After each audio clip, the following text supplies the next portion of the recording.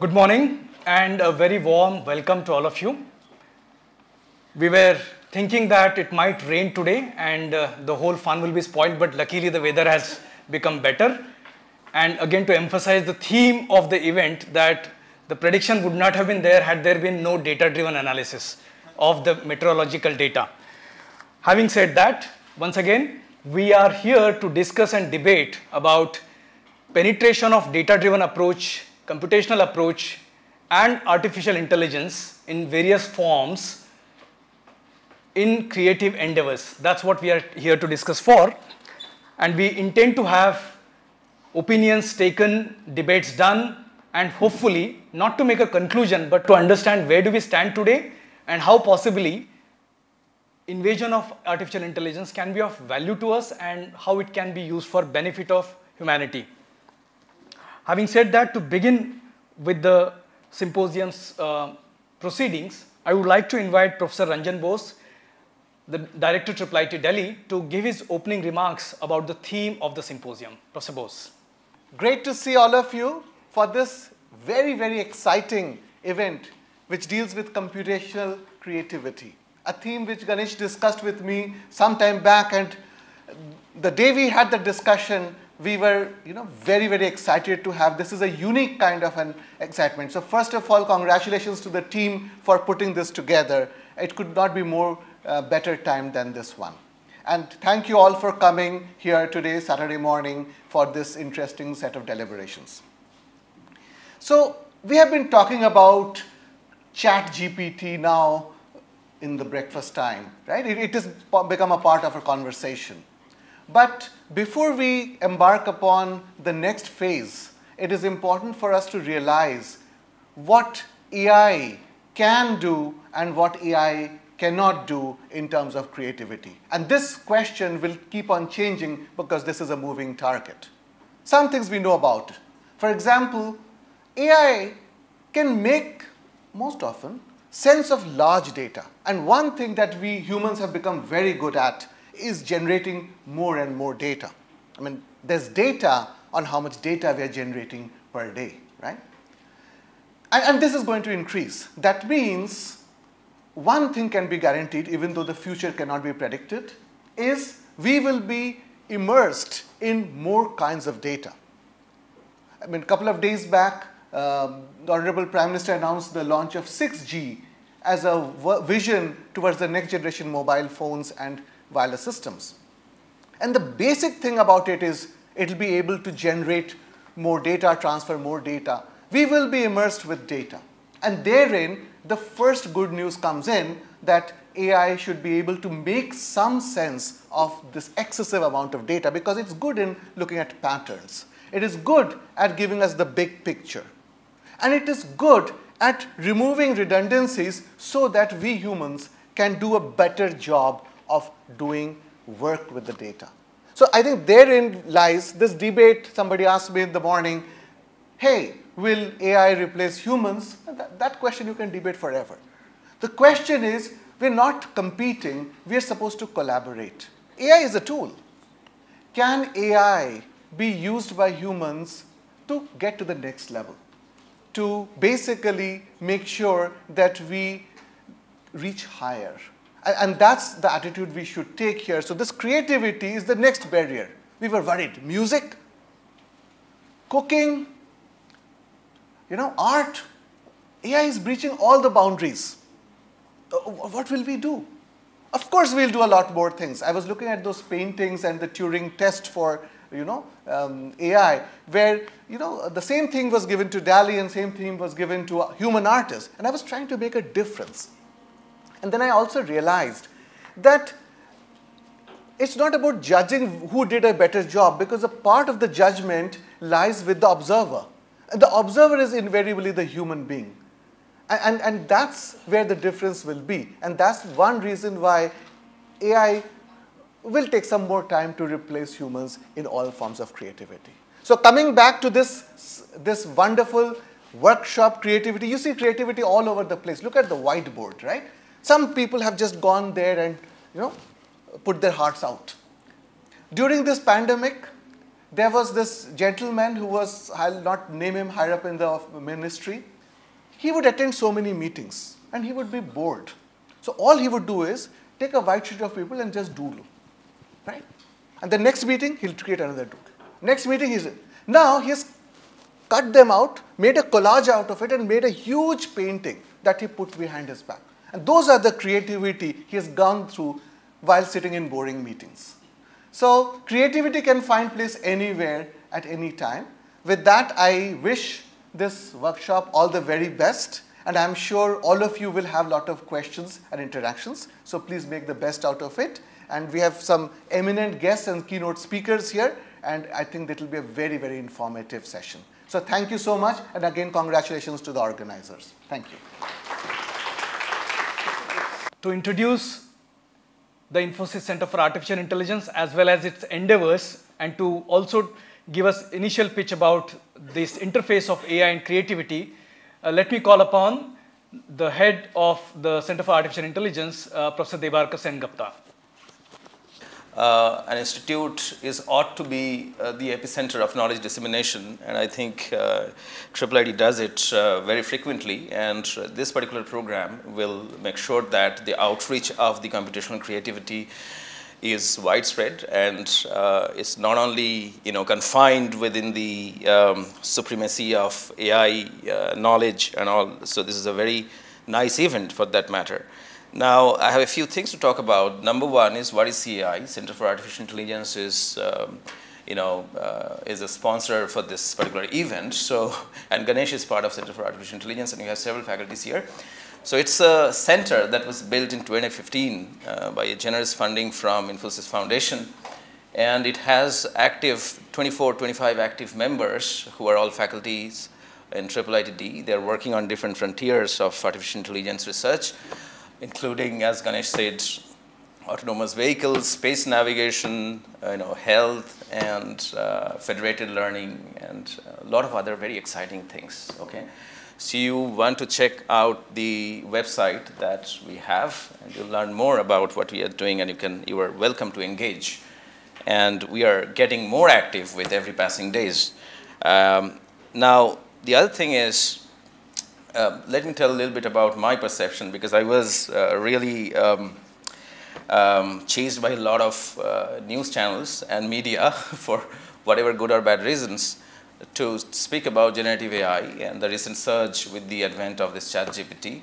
So I'm extremely impressed, like everybody else. At the same time, I think there's a huge hype around it. So I think today this session will burst some of the myths about some of these hypes, I guess. Now, what is, so like humans started speaking a long time ago, and then the grammar came, right? The grammar comes later. The invention comes first, which is the language itself that makes us communicate came first. And then after several years of understanding of how the language works, we came up with the grammar that we confined, tamed the language inside the grammar. So we cannot come up with grammar for everything. For example, we cannot come up with the grammar of creativity. But this has now been possible with generative AI, with sequence-to-sequence models such as transformers and all other things like, I don't want to mention too many names of the algorithms, but if you really critically think about it, it's basically the grammar that we are inventing, and the grammar is still a black box in most of the cases. Explainable AI is still something that will take time to work in the way it is expected to work. But we are trying to come up with grammars for everything, grammar for content writing, grammar for art. And there is a benefit of doing so, because you are able to ingest a lot of data to come up with this grammar. What looks nice, what doesn't look nice. So AI is basically creating things that look human, right? And very interestingly, because I do a lot of computational biology research out of my interest. So I was looking at how many neurons, because all these things are coming from neural networks, right? How many neurons do you have in this GPT-like architectures? Do you have any guess, like GPT-3, how many neurons do you think it has? If my information is not wrong, it's about 60 billion plus number of neurons, which is a huge number of neurons, right? By the way, you know how many neurons we have as humans? 80 billion neurons, right? We don't have a lot of information. So what is generative AI? It is information plus improvisation. Humans have been doing improvisation all the way through, right? humans, each human. So all of us is 80 billion neurons sitting here. You multiply with the number of participants, it's that much of neurons you have. So there's no reason for humans to worry about the neural network taking over and the doomsday and all that. It's not going to happen, by the way. But the fact that it is learning from huge amount of data would make it a very powerful companion for humans. And you will be expected to do a lot more things from your software company, from your content generation company. You as an individual will be expected to deliver a lot more because you have these tools, just like Ranjan said, right? So that is my perception about it. One problem is, so if you ask, for example, ChatGPT to write a content on the recent earthquake in Iran, you ask, no matter how many times you ask it, it will give you the same answer, right? It's not going to change. But you ask a human, each one of you will write something different, right? And that's it. Now, you know how much money is spent in training a single epoch of a ChatGPT kind of a model by looking at this one? It's a huge, right? It runs into millions. A single epoch I'm talking about. So that is AI supremacy, essentially. Now, the point is, you cannot make it, even after spending so much of money, it is not so trivial to prompt it to generate completely different sort of discourses on the same matter of facts. But humans can. All of you will write something different. So here is some, balancing out activities that I did about just putting your perspectives correct through my lenses of seeing things, right? Finally, I'd end with more encouraging things that are happening apart from this DALL-E and Midjourney and all these things we are seeing, which are very attractive to common people. That's why they are getting a lot of media attention. But there are more outstanding research happening in all disciplines of science and arts and humanities. And here I'll give a couple of examples to end my note, right? I was in a conference in Madurai, Kodaikanal, a few weeks back, and there I saw at least 5-6 researchers talking about this extraordinary field of using AI and this variational autoencoder and different kinds of sequence-to-sequence models, normalizing flows, and all sort of exciting algorithms that learn the distribution of things. They are using it to learn how do molecules, the drugs, look like, right? What kind of drugs are real drugs and what kind of drugs are rubbish, right? So they are learning generative AI models on drug structures, and they are using that for creating new drug candidate, which can be then validated. I think that's an extremely powerful application because chemical space is so huge, right? I mean, I don't know, 10 to the power some, x to the power 10 number of molecules are actually possible in our world, and no human can comprehend that. And finally, if you look at physics, right, I saw some recent articles. They are using graph neural network and symbolic regression in tandem to generate physical laws that took years to come about. The Newtons and Einsteins, there is a paper called AI Feynman. You must look at it. It's in Science Advances. Right? So there are a lot of such papers which are generating physical laws. That's a pretty exquisite, kind of a science, right? And I think the more and more of that sort of things, we appreciate and we learn and we are capable of doing, then we'll actually contribute in a positive way to the progress of science. With that, I don't want to take more time because there's a huge pipeline of speakers, and I'm also very excited to hear them all out. And thanks, everybody. Given the way the symposium has been planned, it was pretty obvious for us that it cannot be a set of monotonous lectures. So rest assured, they are expected to be as accessible as possible and ideally entertaining. Having said that, we had to ensure that we have something exciting happening since we are talking about the interface of AI and human. So we had 2 competitions set on one on vision and painting, artistic activity, and the other is that of musical creativity. The paintings which are out there in the foyer display us competition between a human and AI. And in this case, we have chosen one specific AI called DALL-E 2 of OpenAI. And the other one is that of, which will be happening sometime later in the day, is a competition between the ability of a musician to compose music given a lyrics vis-a-vis, given the fact that lyrics is given by an AI generated algorithm. So how do they go about composing the music? That is going to be another competition.